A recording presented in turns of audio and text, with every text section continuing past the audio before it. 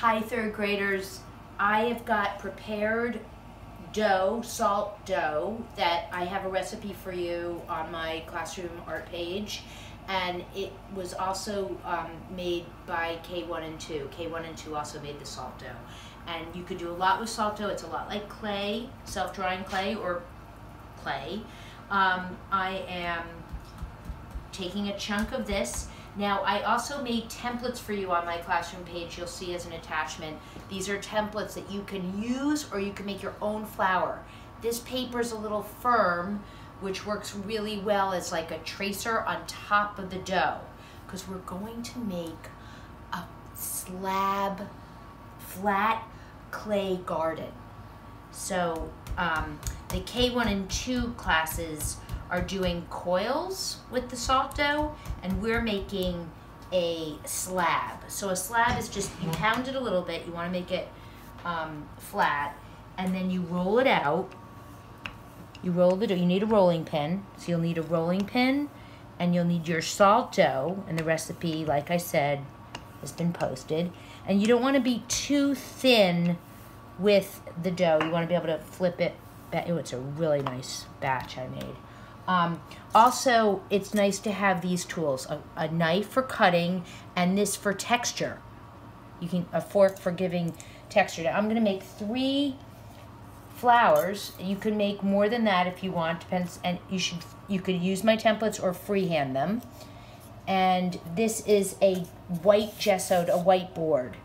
I think it looks nice on white when it comes out of the oven. We are going to bake this at 350 degrees. So I'm putting this here, and I'm cutting away the extra dough. This is a tulip shape. You just go around you could smush it around the leaves. That's one leaf. Take this extra out and put it with the rest of it. And I'm just cutting away. I'm using a plastic knife because it's safe. You could use any knife that you feel safe to use in your kitchen. And there is my stem. This came out really nicely. Peeling the salt dough away.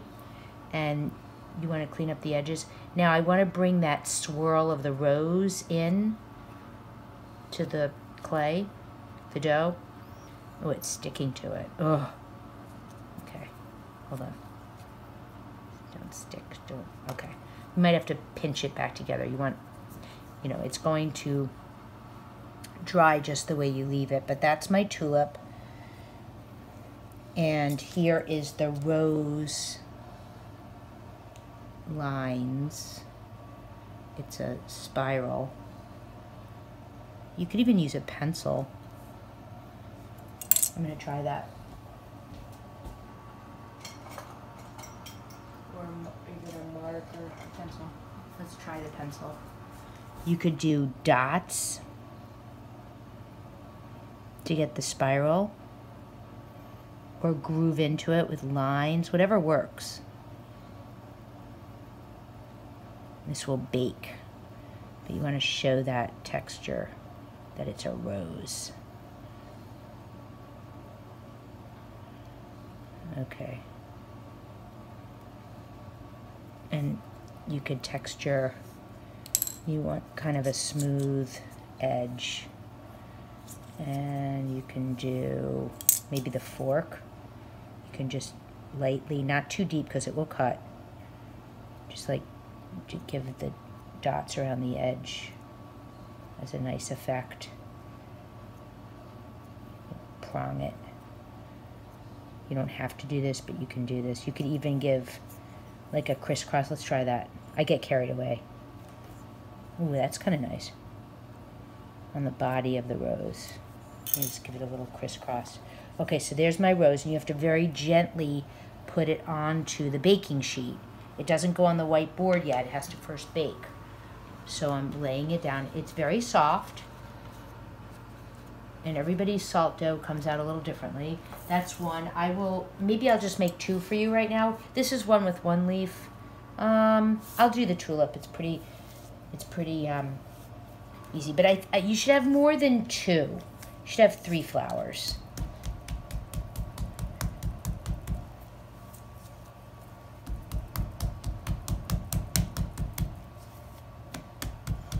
I'm not going to make the third one on the video, but I'll have a still shot of the 3 of them.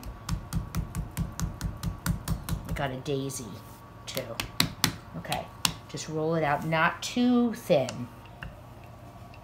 One direction, other direction. You have to be able to lift up your slab and put it back down. Here is my tulip. I like the 1 leaf. I think that's kind of nice. Cutting it away. Cut the extra salt dough away.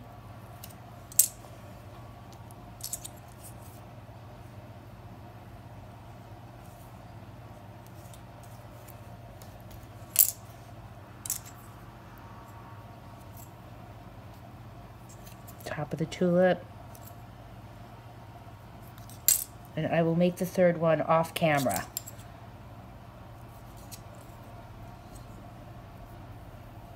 But I think to have a garden you need more than 2. You could even make 4 if you get it really into it. Okay, there's my 1 leaf tulip. Gently peel back your tracer or your template, your stencil. And unlike paper, we're putting it on top of the dough. Sticks to it a little bit. All right, I might give this a little texture. Clean it up a little bit with your fingertips. And I'm just gonna, what am I gonna do? I like the crisscross a lot. And the prongs. Accent the form. Accent. Show the form of it. There you go. And this will go on the baking sheet. And it will get, and then when it comes out, there'll be a step 2 to this, and it will be painting them.